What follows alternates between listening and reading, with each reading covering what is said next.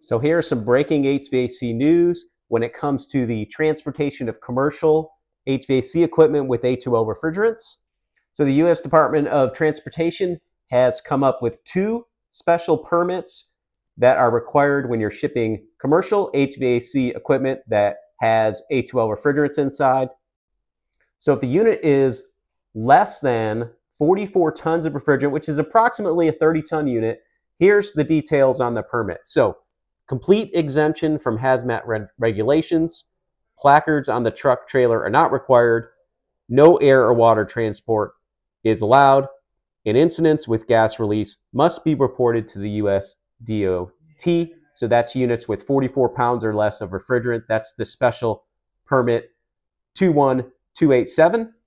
The next special permit has to do with refrigerant quantities of 44 pounds up to 5,000 pounds of refrigerant. And here's